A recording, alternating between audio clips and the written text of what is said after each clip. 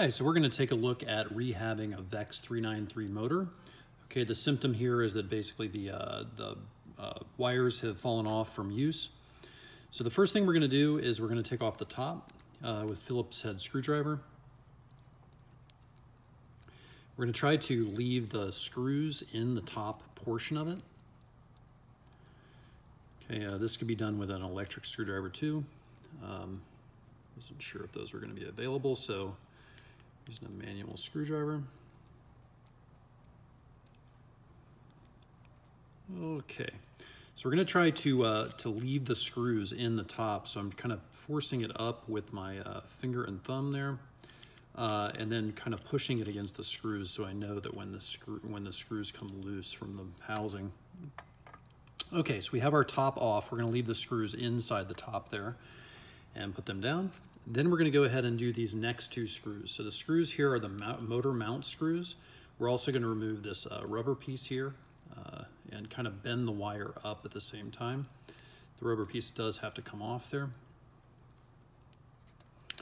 Okay, also make sure that your soldering iron is as high as it will go. These would go to, well, maybe not as high as it will go. These go to 550, so if you're using this model, 550. Okay, so now the motor mount screws are going to come off. These are very small screws, so do your best not to lose them, obviously. Okay. All right, so now those are loose, and what we're going to do is we're going to turn the whole thing around. Now these gears will fall right out. So what we're going to try to do is we're going to try to brace everything with a finger here, turn the whole thing upside down, and we're going to take off the bottom cover. All right, so those screws come out.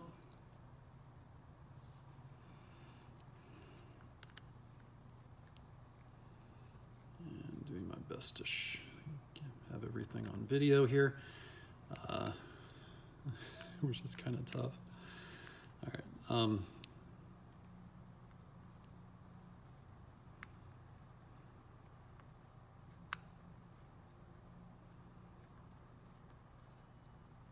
Okay, so I'm going to go ahead and pull this up here, and again I'm going to try to keep the screws in the bottom cover here by kind of bringing it up as I go, and then finally when the screws all release, the cover will just come off. Okay, so there's our cover, and it's going right back on here. I'm careful not to burn myself on the soldering iron. And now I'm just going to go ahead and remove the motor, and as I'm removing the motor, sometimes the screws will just kind of pop out of the top. That didn't happen this time, which is great.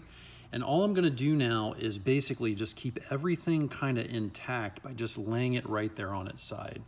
So there we have the top cover, the bottom cover, and the housing, all with all of the screws in place there. All right, now our strategy here is to basically melt the solder. So on the bottom of the motor is a control board. And what we're going to do is we're just going to replace the entire wire here. So and we're going to remove the wires by actually melting the solder on the PCB. To do that, we're just going to do it one at a time. Basically what I'm doing here is I'm bracing the bottom of the motor with my finger here. I'm grasping the black wire with my other finger. Notice we're remembering that the black wire goes on the outside, and then we're just going to, easy as that, just hit the solder with the soldering iron, and it came right out. Now, remember that you should treat all solder. Now, I don't know if this is lead-free solder, but you should treat all solder as if it has lead in it, which means that once you're done working with it, you should immediately wash your hands, and you should not be eating or touching food while you're doing this. So just assume that while you're working with any pre-existing solder, that you are being exposed to lead. Now, the solder that we're using in the classroom, of course, is lead-free solder, which you should be using too, even though it is more difficult to work with. All right, so we have our wires removed here. Now we're going to take a good length. We have our replacement wire. A good rule of thumb here is just to go the length of the screwdriver. It's kind of hard to gauge. I guess we could use a ruler. But we need about this much wire here. So, all right, and it's not really, it's not necessary to get too accurate with it. It's about 6 inches, I'd say. Okay, so we have our wire here, and all we're going to do is we're just going to strip the ends of it. We're not going to go too far with it. So we're just going to go ahead and strip the ends. I believe this wire we're using, I want to say is a 24 gauge. Okay, so once the ends are stripped, we're gonna go ahead and twist the wire up, and this will make it easier for us to get it back through those holes in the PCB. So at this point, what we're gonna do now is that we're gonna remelt. If we can see here at the bottom of the PCB, you can see the solder is still there. If we look at the bottom, we can see the two holes there, right here, right at the ends there. We're gonna remember the black one on the outside. And all we're gonna do now is we're basically gonna remelt that solder, and we're gonna push the wire back up through the PCB. Now to do this, I'm gonna go ahead and put it on I'm gonna rest it on the board. The main thing that we're watching out for here is that what we don't want to have happen is we don't want these two solder pieces to touch. So this black and white or black and red wires are carrying electricity. If these two solder pieces touch, that's called a solder bridge, and it will create a short. Basically, the electricity will just flow back through the other wire and will never go into the motor. And it will result in the motor not functioning. Okay, so here we are trying to pass the wire back through. It should be fairly straightforward. Okay, I'm gonna get it in there, kind of hold it steady with one finger. This is where a friend could help, by the way. If you have a person sitting next to you that maybe could help out with this, that would be great.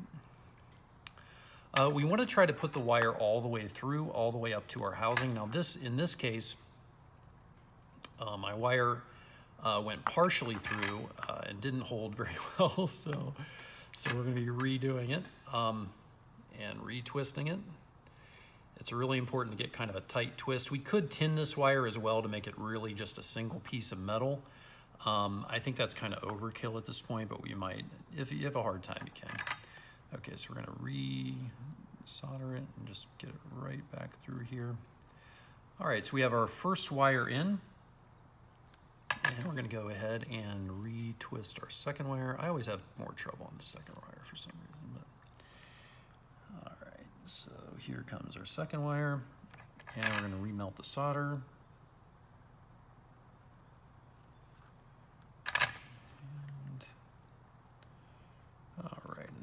Okay, now in this case, sometimes the solder will be enough. So in this case, we have our wires back through at this point. I'm gonna retwist them so they're nice and neat. We probably could have just tinned them. And what we're gonna do now is we're actually gonna resolder those wires, and we're gonna try to create a kind of a Hershey's kiss there at the top. Now, the worst thing that can happen here is a solder bridge. So we're gonna avoid that if we can. Okay, so we're gonna get the wire nice and hot. If we need to, we're gonna go ahead and clean off our soldering iron. These soldering irons have been used to death by students. So, so what we wanna see here is you wanna see a shiny tip, okay? So if we clean off our soldering iron, basically, we wanna see kind of a shiny tip there on it. So we can also tin that and get it, you know, cover it with a little bit of solder there, and then kind of wipe that off as well. And that will help us to conduct electricity. If you see shininess on the end of your soldering iron, that's saying it's going to be a little bit better at conducting electricity. So, okay, we're going to push a little bit of solder in there.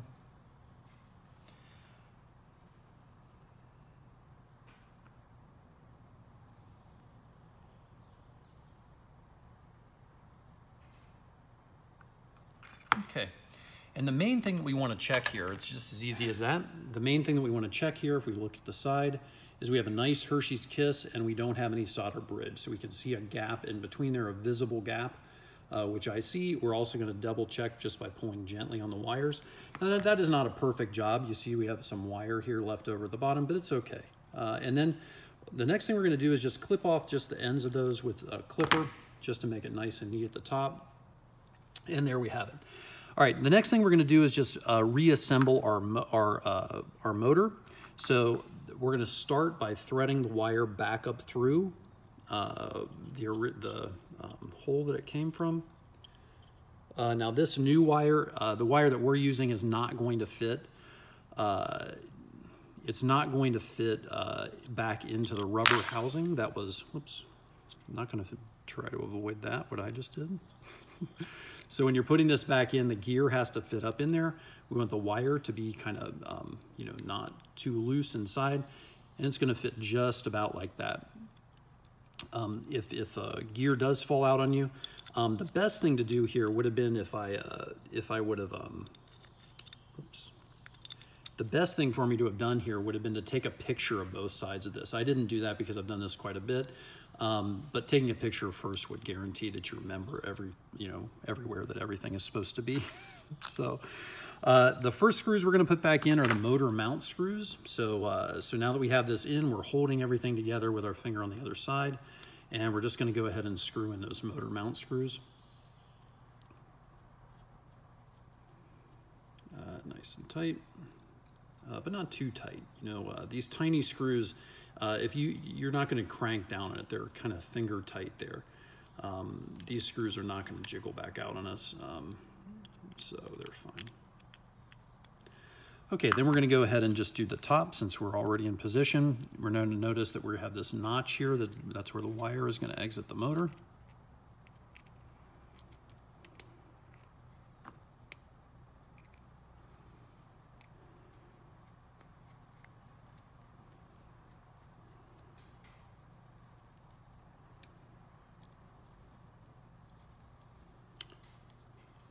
Okay, and we're just getting these back on there. And we're going to make sure all these screws are nice and tight. Sometimes it's easier to get them started and then go back around and tighten them up.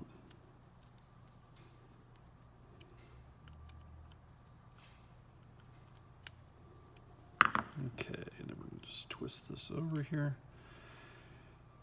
And we'll put these back on.